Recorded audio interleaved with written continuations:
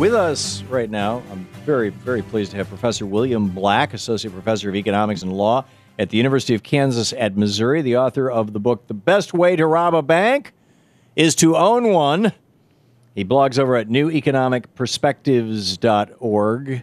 Professor Black, welcome. Welcome back to the program. Thank you. But it's the University of Missouri at Kansas City. Aha.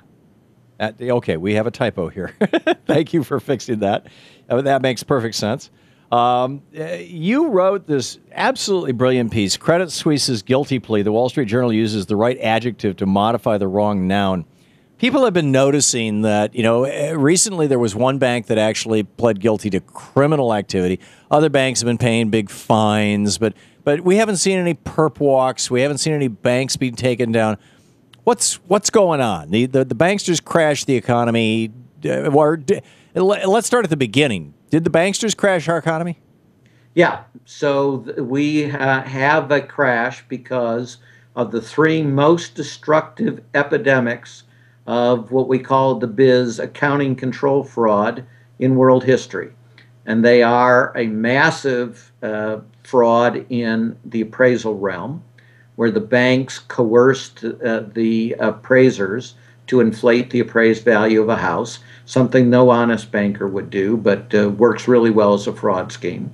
The second epidemic was liar's loans, and the industry's own anti-fraud experts said that the incidence of fraud in these loans was 90%, 90.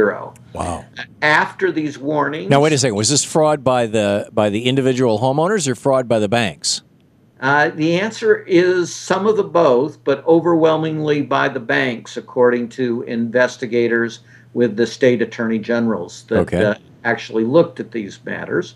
And of course, the banks could have stopped the fraud by the individuals at any time by simply verifying the borrower's income.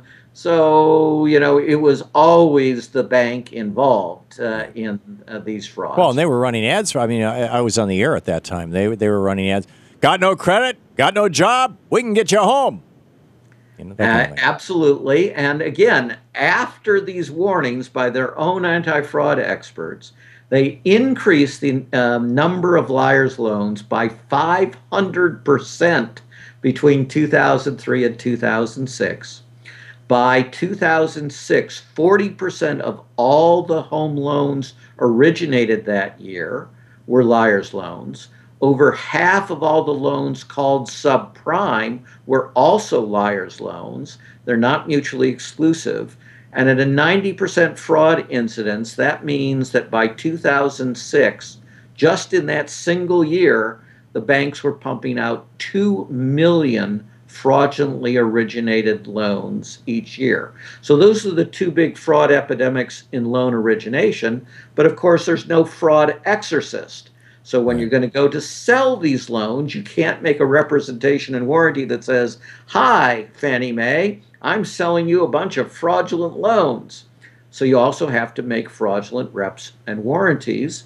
And the Financial Crisis Inquiry Commission looked at the leading entity. Now, this is the entity hired by the buyers, remember?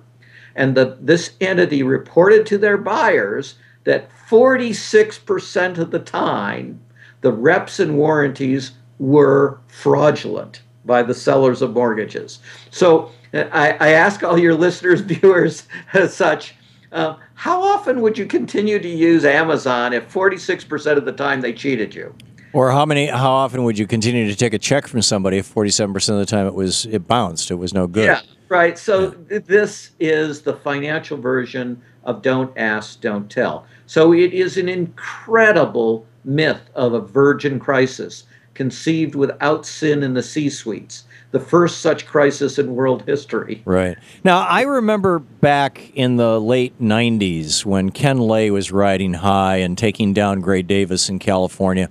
And he desperately wanted to get into the banking business because he had over 800 shell companies, and the banks were starting to hassle him about the fact that he was stuffing his profits in one area and his losses in another, and playing games with the IRS. He wanted to own his own bank, and he wanted to be able to trade in energy commodities. in ways that didn't require a regulated marketplace to do it. And Wendy Graham had left the Commodities Trading Board to be a member of Enron's board of directors. And her husband, Phil Graham, by coincidence, of course, in 99 and 2000, introduced two pieces of legislation. The Gramm-Leach-Bliley Act, which blew up Glass-Steagall, allowed commercial banks and gambling banks to merge and loosened the rules on who could own a bank, so Enron could get in the banking business if they wanted. And the Commodity Futures Modernization Act, which said that you didn't have to actually be a counterparty to the trades, and just basically loosened the whole thing and created this giant derivatives market, this multi-$100 trillion derivatives market. Was that the originating point of this massive fraud? Was that, those two pieces of legislation by Phil Graham, is that where it started, or was there some other point, or was there a confluence of events? So what brought this about? It is a confluence, and yes, that was a substantial contributor. No, it wasn't the beginning. For one thing, in the story, you left out the fact that when Wendy Graham was chair of the Commodities Future Trading Commission, she changed the rules to further create a regulatory black hole for derivatives in the energy trading context. That's right. So she went to Enron, and then she went on Enron's board. Went to Enron's board. Right. In the only fairness I would add is that Phil Graham was hardly alone in the Commodities Future Modernization Act. Rubin and Summers and President Clinton were very strong supporters. Oh, Bill Clinton happily signed these things. Of all of these things, as you say. So what was the key fact? It was in 1993. So right at the beginning of the Clinton administration. And I'm writing a book about it called Wrong Turn. This is precisely when we've had this enormous success, gotten the 1,000 felony convictions in the savings and loan debacle. And the Clinton administration comes in. It reallocates the FBI agents and the U.S. attorneys so that they're no longer working the bank fraud cases, moves them to health fraud. But the really big thing is they adopted reinventing government. And Bob Stone, who they put in charge of day-to-day running of reinventing government, has written a book, and it's fabulous on the point you're asking, because he explains how it was that Al Gore put him in charge of this. The two had never met before this meeting, and at this meeting, according to Bob Stone's book, Bob Stone told Gore, he only gave him one bit of substantive advice. And the one bit of substantive advice was, don't waste 1 second going after fraud. Really? I personally witnessed the next part. We were instructed as federal financial regulators that we were to refer to banks as our customers and to think of them as our customers. We were urged to create partnerships wherever possible with our customers. We were told to stop imposing, that was the word they used, regulations on our customers and to replace them with deliberately unenforceable guidelines. And we were told that enforcement actions and criminal cases were an indication of our failings as opposed to the industry's failings. Remarkable. You were a regulator at that time. Yes. Yeah, I want to hear more about that. We're talking with Professor William Black, Associate Professor of Economics and Law at the University of Missouri at Kansas City. Author of The Best Way to Rob a Bank is to Own One. He blogs over at neweconomicperspectives.org. We'll be right back. This is the Thom Hartmann Program. neweconomicperspectives.org. The book, The Best Way to Rob a Bank is to Own One.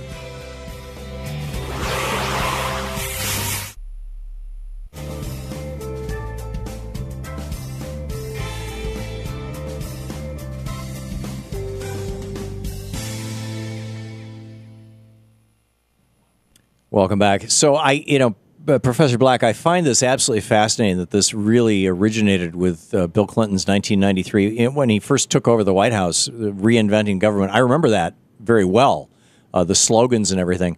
There's a perhaps apocryphal story about Clinton in one of my books, actually, reprinted his New Covenant speech, which is a very FDR speech.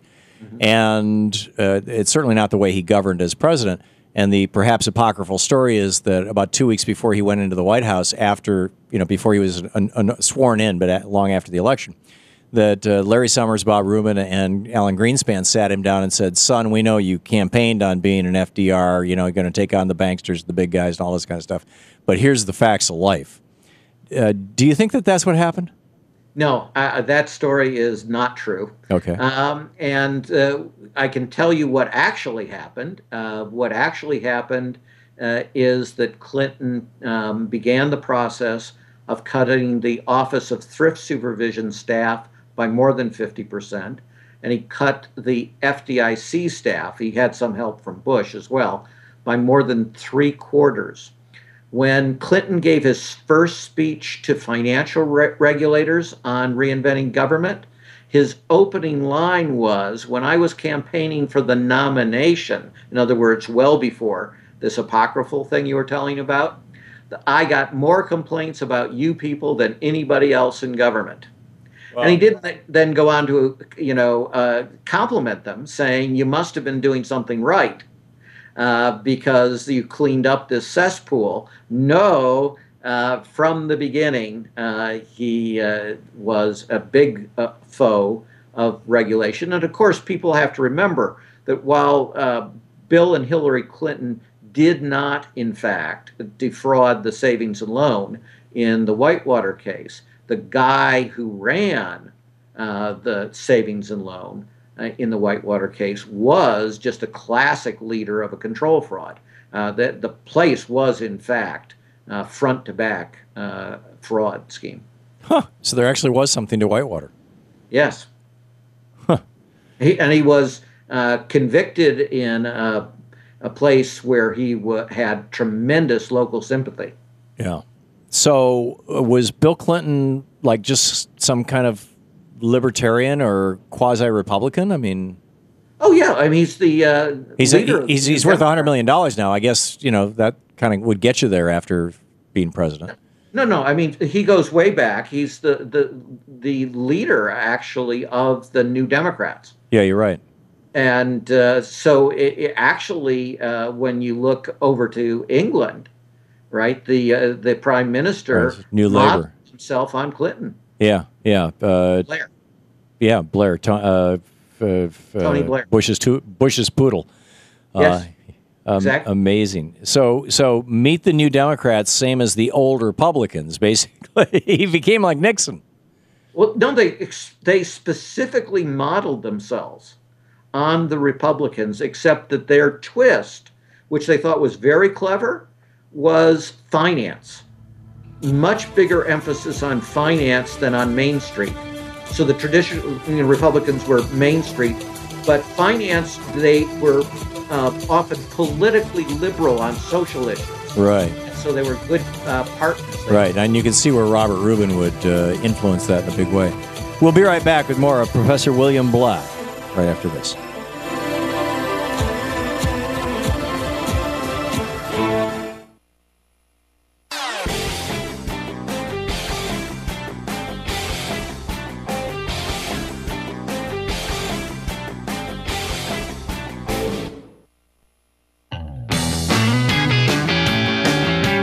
Welcome back. Thom Hartmann here with you. Republicans hate Bill Clinton for the wrong reasons. It's that he was too Republican. He was too much like a Republican. Professor Bill Black, William Black is with us, Associate Professor of Economics and Law at, tell me if I have this right, sir, the University of Missouri at Kansas City? Bang on. Okay. Author of The Best Way to Rob a Bank is to Own One, blogging at the website neweconomicperspectives.org, along with other great bloggers like Randy Ray and Stephanie Keller and others who have been on this program. Kellner, thank you. Been on this program. So to bring this back to the present moment, we've got this fraud that was set up in a large way in 1993 with Clinton's reinventing government, was kicked into high gear at the very end of the Clinton administration with Phil Graham's legislation, and then the banks just took the ball and ran with it for 7 years and committed massive criminal fraud internationally to the tune of trillions of dollars. Here we are today. What's going on? Right. So, but they ran for about 15 years, and the appraisal one. People want to really look up. Again, this is in the Financial Crisis Inquiry Commission. You can read the fact that the appraisers actually put in writing their warning that they were being extorted to inflate appraisals in the year 2000, and this warning went to all the federal banking regulatory agencies. Right, so remember, that's over a year before Enron collapses. This crisis was already a crisis. Wow. Now, the massive expansion, again, I would emphasize, between 2003 and 2006, the liar's loans expand 500%. And we also have great survey evidence on the appraisers. We have a survey in 2003 and a survey in 2006. In 2003, 55% of the appraisers say that they have personally been subjected to this extortion in the last calendar year. And when they run the survey again in 2006, the percentage is up to 90%. This is what we call in the biz a Gresham's dynamic. A Gresham's dynamic is when you gain a competitive advantage by cheating, and the result is that bad ethics drives good ethics out of the markets and the professions. Right. And then I remember it was just a weird coincidence. In 2007, I was reading a book that had been written back in the late 30s, early 40s, on the history of the Great Depression. And they were talking about how the housing market started collapsing in 1927, late 1927, down in Florida, how it had inflated so much from 1920 to 27 that people were literally standing on street corners in Miami buying and selling each other, property speculatively, and the prices had gone up 1,000%, all this kind of thing. And that there was a hurricane or tornado or something came through there, and the housing market started collapsing in 27, and in early 28, it was down 30% nationwide. The collapse had gone all the way up to New York and was heading out west. And I remember, and correct me if I'm wrong, if my memory is wrong on these dates, but I remember doing this on the air. I think it was late 2007. It might have been early 2008. I read a piece in the Financial Times that said, the housing starts are down over 30% this quarter. And I went on the air and I said, I'm selling all my stock. This is exactly what happened in the late 20s. And I don't think this is going to be good for the stock market. Is my recollection of those events accurate? Yeah, it's actually even more parallel than what you've just said, because the bubble stalled completely and never grew again in 2006. Okay. Most people would say third quarter. Some people would say second quarter 2006. And so by 2007, prices were already declining in most parts of the United States. And in 2007, the mortgage banks, because they have no deposit insurance, find it harder to keep growing in their Ponzi schemes for the reasons I've explained. They started failing at the rate in late 2006, they started failing at the rate of one a week.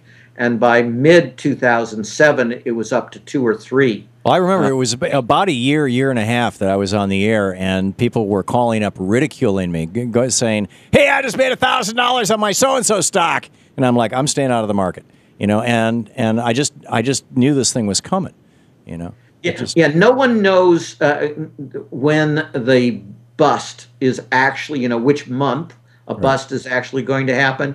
But that it's going to come. And yes, there are lots of folks that got this right.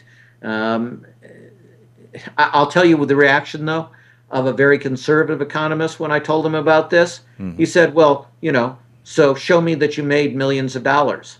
Like I should have gone and shorted the market in on this. Yeah. And that would be the only way I could be credible if I was trying to profit at the expense of American homeowners. Yeah, which is pretty bizarre. Although I'll tell you, I do own a couple $1,000s worth of shares of VXX, which is a triple short, just for the hell of it. I mean, it's just for fun.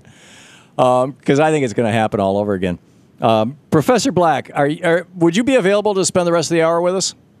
Yes, certainly. Oh, that would be great. I just got a 1 minute cue here, and we're gonna have to wrap up this half hour in just a minute. We'll have a 6 minute news break at the bottom of the hour, and then we can continue. We have a couple of callers who have questions for you, and Sure. Just in a word, very briefly, do you think that we're still in peril? Oh, yes. I mean, I don't think that there'll be a U.S.-inspired collapse until we get a much stronger economy and the newest bubble. But I think there are huge problems in China, and I think that there are obvious potential problems given everything that's happening in Europe right now. Yeah, and if Ukraine was to become a hot situation, for example. Hotter. Yeah, hotter. Pretty Yeah, darn yeah. hot. Yep. Professor William Black is with us, Associate Professor of Economics and Law at the University of Missouri at Kansas City. Author of The Best Way to Rob a Bank is to Own One. His website, neweconomicperspectives.org. We will be back with my questions and yours for Professor Black right after this.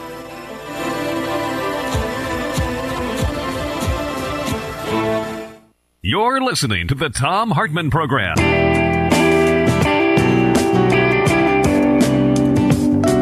Welcome back. Thom Hartmann here with you, and we are talking with Professor William Black, Associate Professor of Economics and Law at the University of Missouri at Kansas City.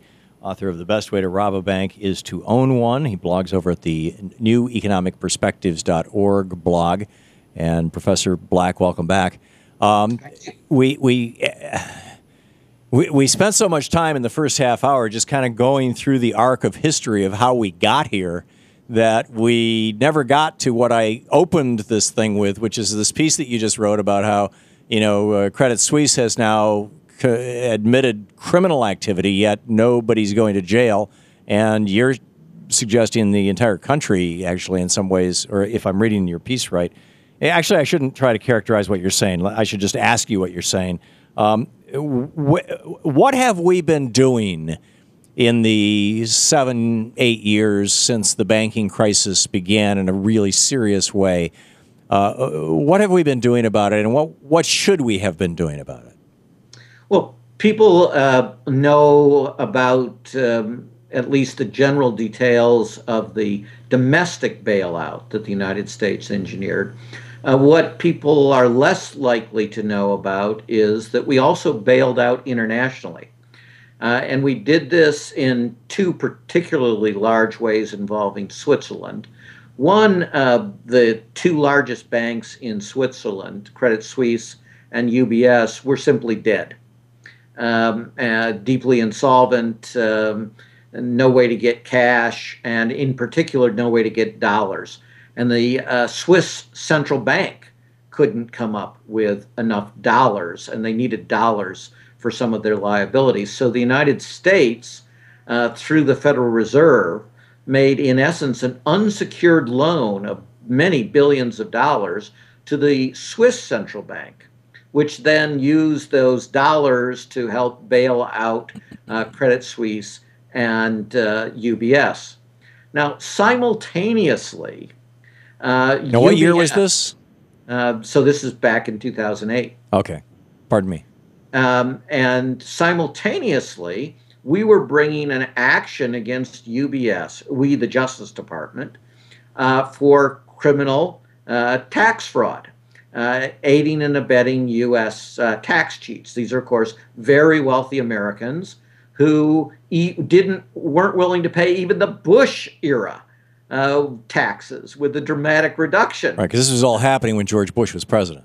That is correct. And so we helped bail out entities that were actively seeking to defraud our nation.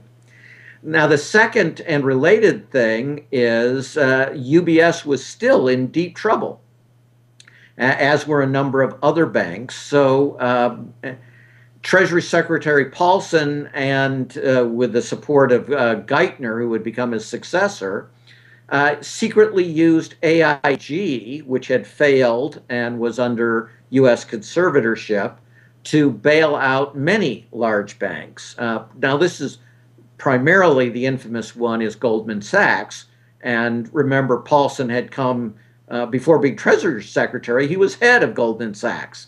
So he now used us to bail out his former firm. But it wasn't just a bunch of U.S. firms. In fact, something on the order of 40% of the money went to foreign banks. And UBS was one of them. And so UBS got $5 million. So we got a fine, which I don't remember whether it was 750 or 820 million, but somewhere in that range against UBS. But we paid them $5 billion. So in essence, we paid our own fine plus gave them walking money to the tune of over $4 billion. Right? That was the UBS story. Why on earth would the Bush administration, would anybody do that? Geithner, this is Geithner in his new book, right? Stress Test, right, where they're claiming that they saved the world and it didn't cost us anything to save the world. So that you just had to pump out lots of money to the banks, and if you avoided the next banks from failing, then eventually the economy would recover. Well, wait a minute. We saved the world, but it didn't cost us anything to save the world. My recollection and ongoing observation is that there are millions of families who have been devastated, thrown out of work, lost their homes, literally have become homeless, divorces, suicides, homicides, child abuse. I mean, literally millions, if not tens of millions of people have had their lives devastated by the actions of these guys. Geithner's saying it didn't cost us anything? That is correct. He says we actually made money on TARP. Would you agree with my characterization of the consequence of this bank fraud? Yes, it cost us over 10 million American jobs. Wow. The latest estimate of economists is that it will cost us $21 trillion in lost production. A trillion is 1,000 billion. Yeah. 21 trillion. And it's far worse in Europe. And the GDP of the entire United States is only around 15 trillion, isn't it? That is, yes, ballpark. Yeah. So these guys stole the GDP of the United States for a year and a half and stuck it in their pocket and walked away with it, and or made it vanish.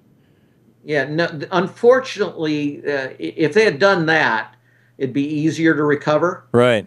No, they created a net loss. It's like they had a big potlatch, if that's a familiar concept. Yeah. In which you destroy wealth at a scale never before seen in the history of the world. That's our bankers. And they're still at it, right? Right. Now, I don't want to suggest that they simply destroyed wealth. You are correct that they made themselves massively wealthy through these frauds as well. But the amount they gain compared to the amount they destroy is more on the range of 1 to 10. Amazing. So, I mean, when and again, correct me if I'm wrong in my recollection of timelines or any of my facts, but my recollection is that Reagan essentially deregulated the S&Ls in 83, in the first 82. year. 82, okay. And that deregulation came home to roost in 86 when the S&Ls collapsed and all the fraud was exposed and the Keating Five and everything. And came to roost in 83. Pardon? It was immediate effect. By 1983, there were 300 fraudulent savings and loans growing at an average rate of 50%. When you grow at an average rate of 50% with compounding, you double in size every 9 months. If re-regulation had not begun the next year, which is when it began, by the way, in the savings and loan context, you would have been facing 10, 15 trillion dollars in losses and 10 million jobs from the savings and loan debacle. Yeah. As we went through earlier, the deregulation that spurred the current crisis began in 1993, and the first meaningful act, and it was only semi-meaningful, of re-regulation occurred in 2009, or at least it became effective in 2009. So that's a 16-year lag. Wow. But when Reagan, I watched about an hour-long speech by Bill Seidman, who recently passed away, who Reagan put in charge of the Resolution Trust Corporation, was it called? That basically they nationalized these S&Ls. They fired all of the executives in these banks. The stockholders all took a bath. They were screwed. They protected the depositors, and then over the course of the following 20 some odd years, Bill Seidman re-privatized gradually the S&Ls in a way that actually showed a profit to the United States government. At least this is how he characterized it. And they identified over 1,000 people that they wanted to prosecute. They took over 800 of them to court, and many of them, like Charles Keating famously, went to prison. Why, when this happened, when the exact same scenario, of Reagan deregulating, the banks go into fraud, the banks crash, when the exact same scenario happens with much bigger banks under the watch of Clinton and Bush, when Paulson comes out, with his trembling hands saying, "I need Congress to give me trillions of dollars based on these 3 pieces of paper. I can't tell you all about it, but it's please now." Why didn't they do what Reagan did?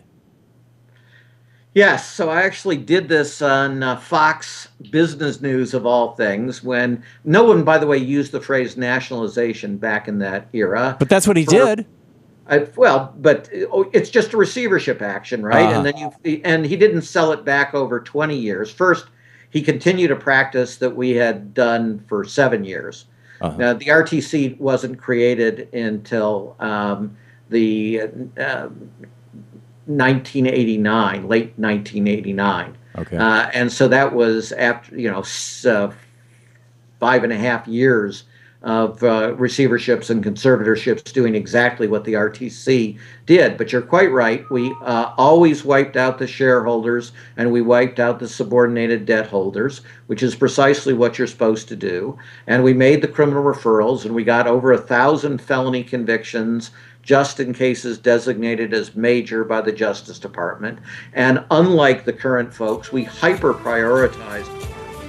We go after the 100 worst fraud schemes, which involved 300 fraudulent savings and loans and over 600 individuals. And we got a 90% conviction rate against those with the best defense lawyers in the world. Wow, so yes, that's amazing. done. Hold that thought. We'll be back with more of William Black right after this.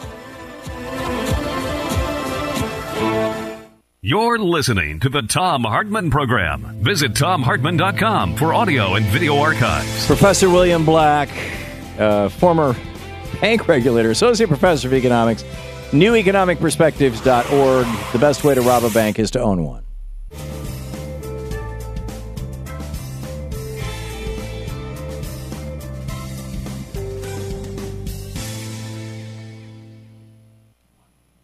And welcome back. Professor Black, still with us. You were telling us about the incredible successes. What role did you play in all this? Were you a bank regulator at that time?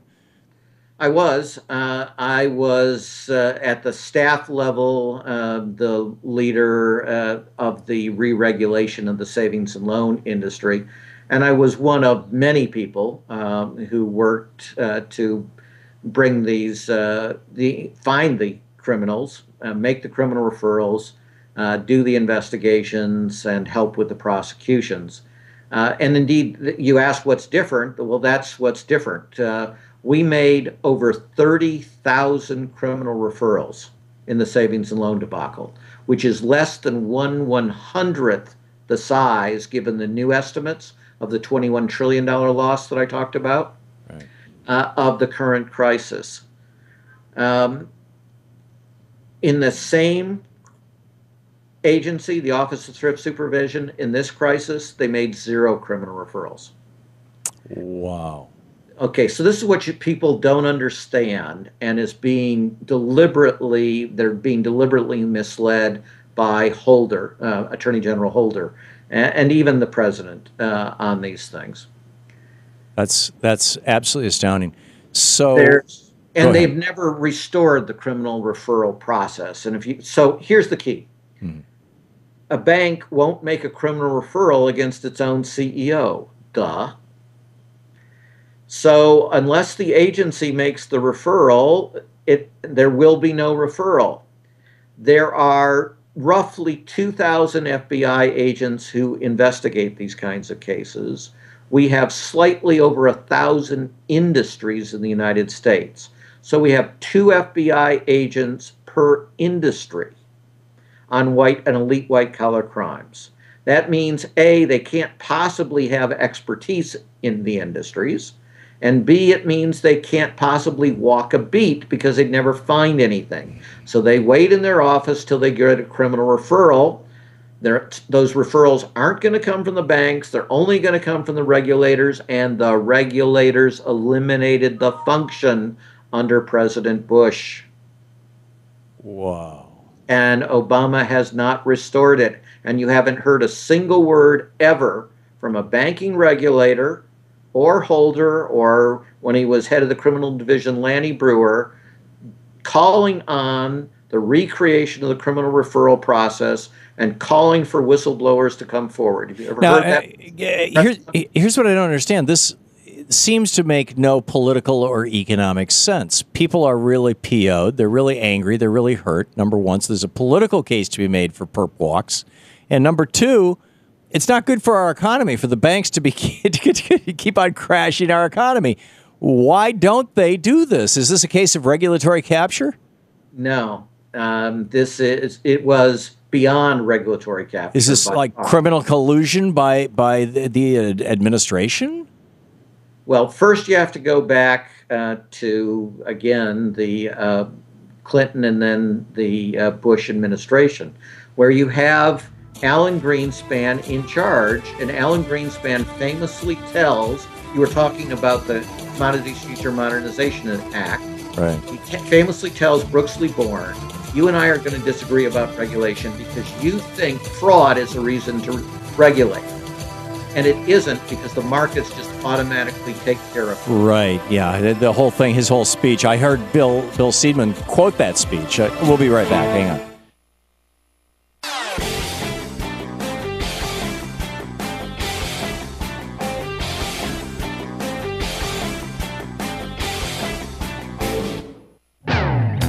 We're talking to Professor William Black, Associate Professor of Economics and Law at the University of Missouri at Kansas City, author of The Best Way to Rob a Bank is to Own One, blogging at neweconomicperspectives.org.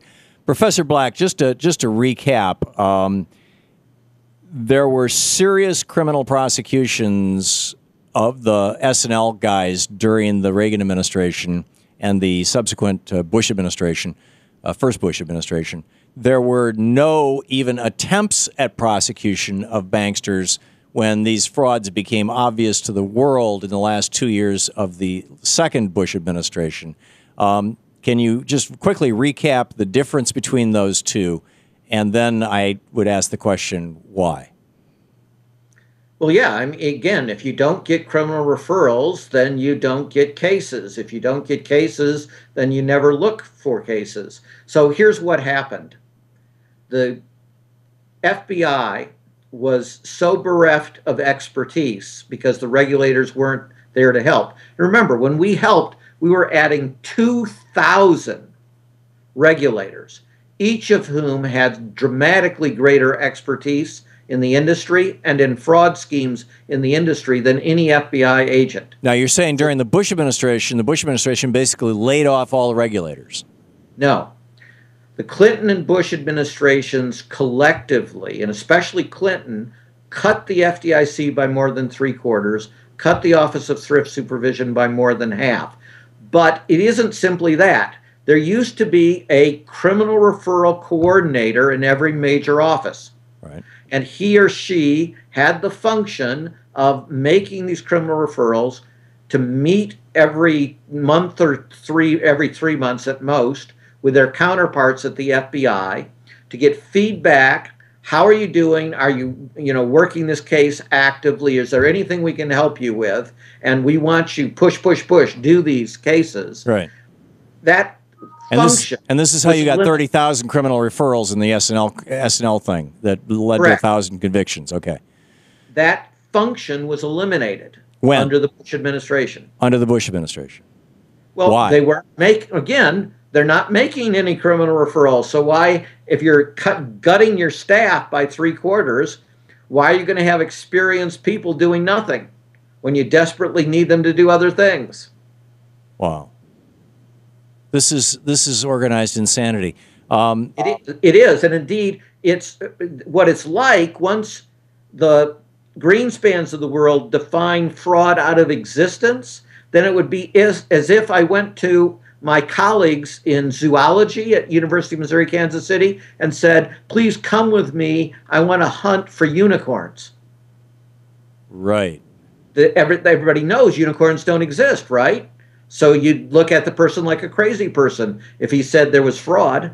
Right. So, because Greenspan famously told Brooksley Born, you think fraud's a bad thing. We don't think it's a bad thing because fraud is what causes markets to self-correct. People are worried about their reputations, and if they get their hands slapped, they'll start behaving right. This is Ayn Rand. This is libertarian theology.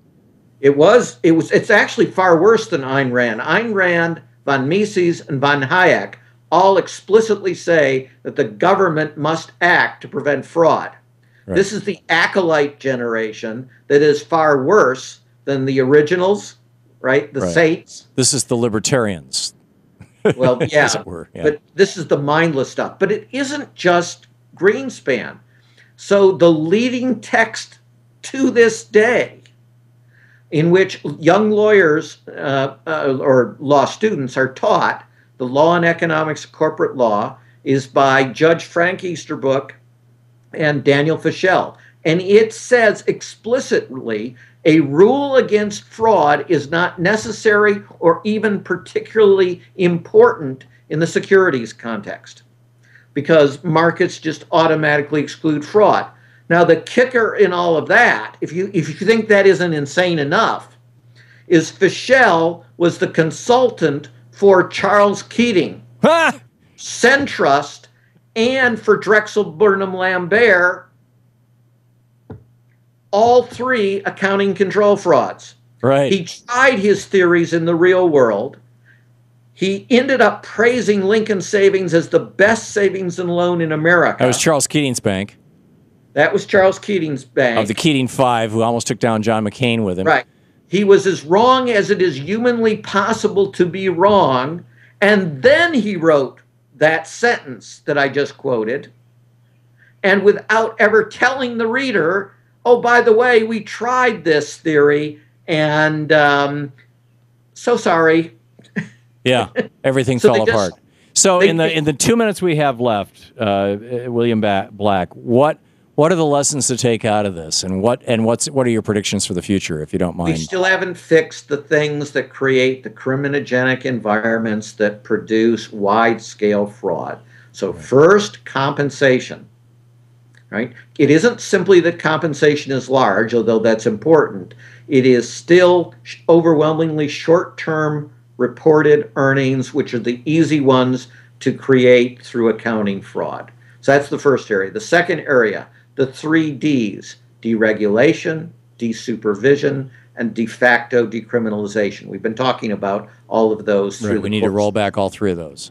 We have to roll back the 3 of those. And then you have to be absolute death on anything that allows a Gresham's dynamic. You must intervene vigorously as regulators when you get a warning from the appraisers saying we're being extorted to inflate the appraisals, because otherwise you will get not just significant fraud, but as I demonstrated to you, 90% fraud incidents. Wow. Do you think we're in a stock market bubble right now? Yeah, but I don't think a particularly huge stock market bubble as these things go, because, again, the economy isn't sufficiently robust, and there's no super thing, alleged super new thing, like the high-tech stuff. Right. So I think it's going to get considerably worse. So, yeah, this is I've heard from people, expect it to go up another 10, 20%, and then boom. But who knows when or how. That's right. Yeah. Professor William Black, Associate Professor of Economics and Law at the University of Missouri at Kansas City. His book, The Best Way to Rob a Bank is to Own One. You can find it at all the local, all the usual sources. He blogs over at neweconomicperspectives.org. His Twitter is William K. Black. Professor Black, thank you.